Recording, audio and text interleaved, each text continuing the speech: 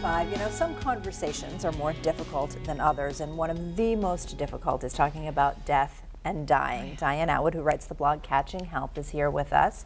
And I guess there is a conference coming up that helps start that conversation? Well, that's the aim of the conference. But first of all, let me tell you about Norma.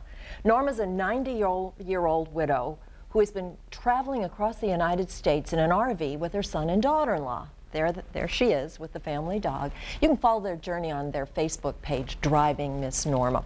Well, Norma made the decision to hit the road after she was diagnosed with uterine cancer. Her other option was to have surgery, chemotherapy, and radiation therapy, which she decided not to do. What I think is important about Norma's story is that she knew what she wanted, and she and her family obviously had a conversation about it. But as Sharon said, it's not easy to talk about dying. That's why Hospice of Southern Maine is hosting a conference about end-of-life conversations, what to say and do. It's next Wednesday at USM here in Portland, and there's been such an overwhelming response that they're setting up overflow rooms to live stream the conference. I guess people do want to talk about dying. So, how do you start your conversation? First, you need to figure out what you want, what matters most to you.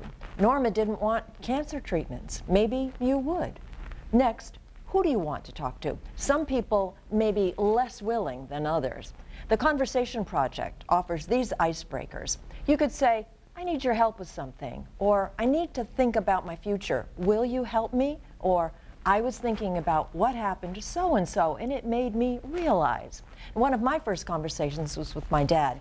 In my presence, his doctor asked him about his end-of-life wishes. Now, I admit, it freaked me out, but it also opened the door for us.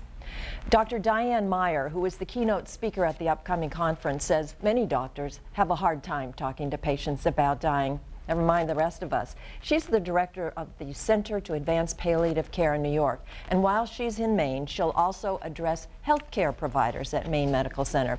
If you're interested in attending the conference, it's called the Thresholds Conference. Go to my blog at catchinghealth.com. The links, they're in the first post, the one with the picture of Norma and the family poodle. Hospice of Southern Maine is also sponsoring several community forums on end-of-life conversations over the course of this year. They're free, they include a light supper, and that information is also on Catching Health. Very good. A lot very to talk good. about. Yeah, very important. Oh yeah, definitely. Thanks, Hard, but Diane. important.